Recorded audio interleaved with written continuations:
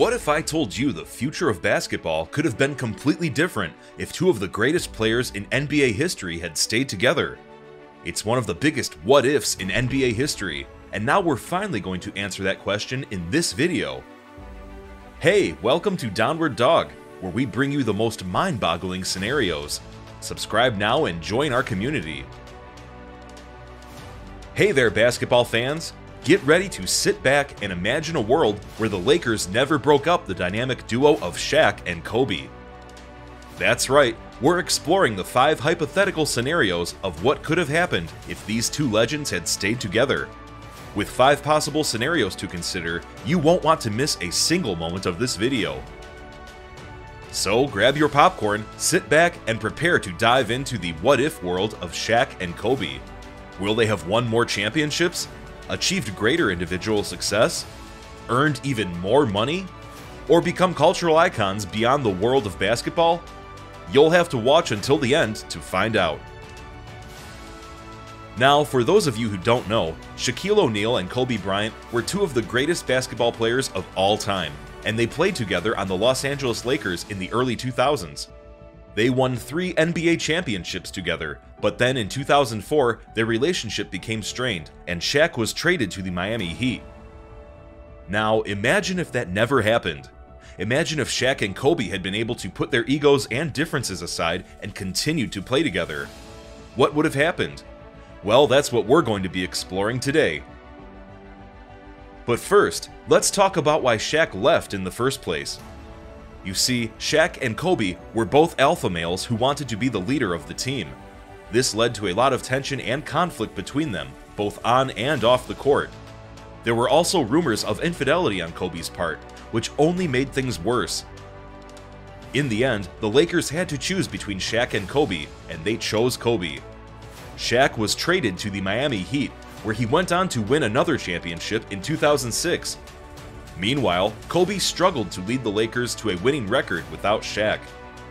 Here's the top 5 scenarios for what would happen if Shaq and Kobe had stayed together. Scenario number 1. More championships. One of the most obvious scenarios that could have happened if Shaq and Kobe had stayed together is that they would have won even more championships. As you may know, they won 3 championships in a row from 2000 to 2002, but then their relationship soured and Shaq was traded to the Miami Heat. However, if they had kept their egos in check and focused on winning, they could have had continued their championship success for several more years. Imagine the Lakers as a dynasty team, with Shaq dominating the paint and Kobe scoring from the perimeter. It's possible they could have won 5 or even 6 championships in a row, cementing their legacy as one of the greatest teams in the history of the NBA. Don't forget to hit that like button and share this video with your friends who love basketball what-ifs. Scenario number 2. Dynamic duo legacy. If Shaq and Kobe had stayed together, they would have gone down in history as one of the greatest dynamic duos in NBA history.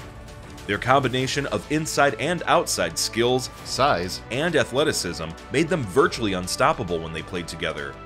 They would have been remembered as one of the most dominant tandems in basketball history, with fans and analysts marveling at their ability to work together despite their conflicts.